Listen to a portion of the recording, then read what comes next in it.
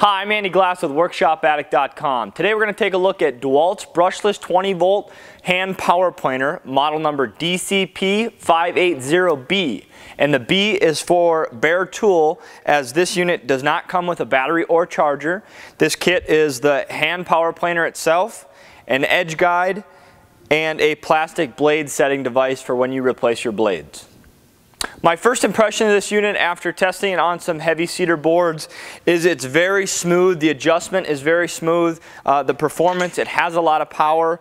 There are some drawbacks to that, and so we'll get into that. But first, let's touch base on the features.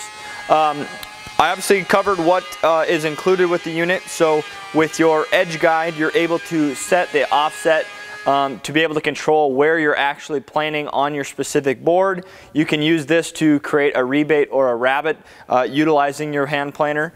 When I received this unit, the hardware to secure the edge guide was missing. I went over to my bolt bin, found the matching threads, and repurposed it for this application. Not a big deal, but hopefully when you get yours, your hardware will be included, so you don't have to go searching for a replacement. To install it, you simply take it and you push it in on the left-hand side of the unit, and then you tighten it in position with that hardware in whatever position or location you'd like that edge guide.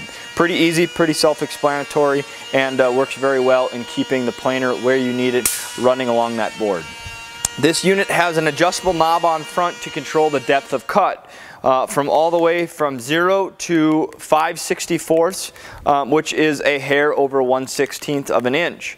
Now, I did notice that when you get deeper into those real heavy cuts, it does bog down the unit, but as long as you go slow and don't just jam it into the stock, it handles it just fine.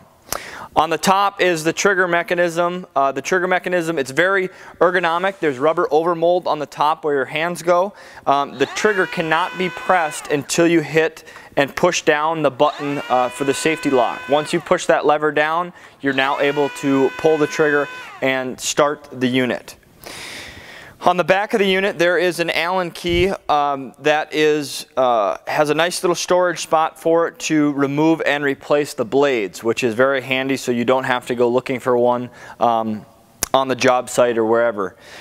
Also very handy if you're on the job site, there are two blade storage here on this back knob. You simply turn it counterclockwise and it opens up a storage port, so you can store 2 additional blades. So if you're on the job site or simply in a workshop and your blades get dull, you simply know exactly where the 2 replacement blades are, switch them out with the Allen key and the plastic blade setting device, and then you know that you need to order a couple more blades. When you get them, put them back in that storage deal, so the next time you need to change your blades, you have them and you're ready to go.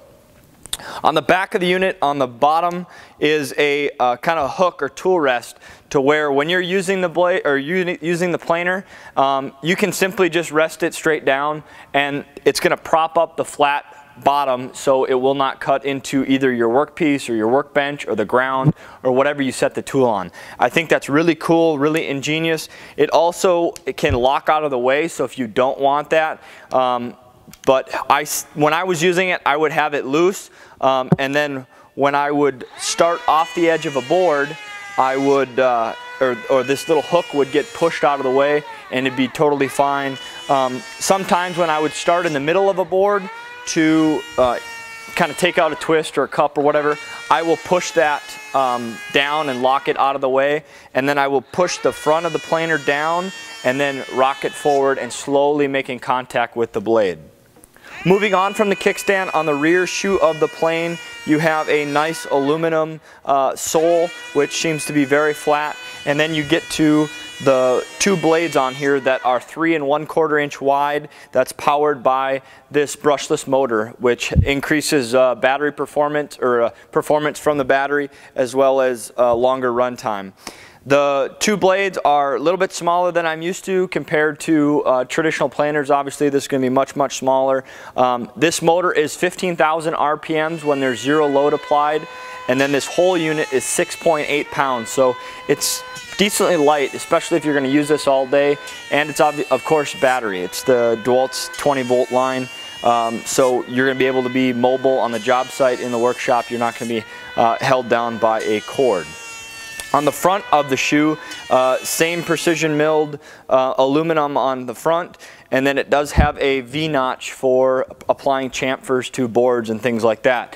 One thing that you should note there is your settings are exaggerated. So if you have a 1/16 inch cut in that V-groove, it's actually going to make a significantly larger cut. So I highly recommend doing a test cut before you do chamfers, and then start it on the lowest setting and then work your way up to what you need. On the side of the unit is a dust port for a shop vac or dust collection unit or extractor. This does accept the Dewalt's airlock system. I connected my dust extractor utilizing Rockler's universal dust hose attachment, and that seemed to work just fine. The dust extraction on this unit is very, very important. I noticed that on the smaller, lighter cuts, I had zero issues with dust extraction when I did not have any hose connected to it. But when I got to larger cuts, deeper depths of cuts, or particular areas of the board where it would produce really long, skinny shavings, I did notice this thing would pack in there. Now, when I did have dust collection hooked up to this unit, I did not have one clog no matter what setting I put it on or what board I ran it through. When you do use this tool, if you are using deep depth of cut, make sure you have a hose and dust collection system attached to the unit so you're able to properly evacuate those chips.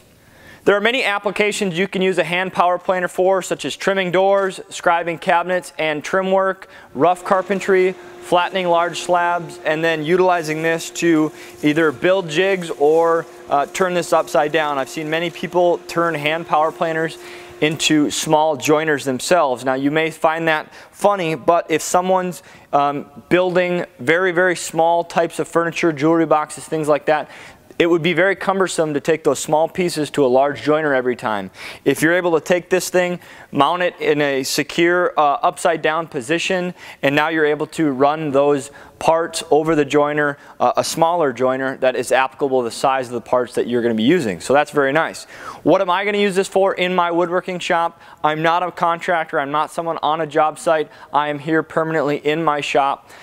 So what this thing is going to be great for is taking large twists or cups or bows out of boards before I go to my joiner, so I don't have to run them over the joiner maybe 20 times to take those large things out. I can assess the board, I can bring the board to my workbench, I can assess it, I can see, okay, this has a cup or a warp or a twist, and I can mark them with the high spots. I can simply go grab this, grab the battery, plug it in, and then go hit those high spots and get this relatively flat before I head over to the joiner, saving me a bunch of time. Now my previous hand planer is corded, so I was hampered down by the length of cord and then the location of a power outlet. Being I have a battery unit now that doesn't sacrifice any power, I can simply go bring the tool to the workpiece. I can set the workpiece outside. I can do all that without messing with a cord or extension cord or things like that. So I'm definitely excited with that. If you're interested in a hand power planer, I definitely would encourage you to check out Dewalt's 20-volt hand power planer.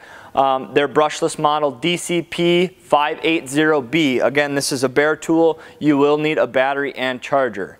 I'm Andy Glass with Workshop Addict. If you guys enjoyed this video, please smash that like button, share, and if you haven't already, please subscribe. I encourage you to follow us on social media as we do project updates and also future tool review updates. Thanks for watching. I'll see you next time.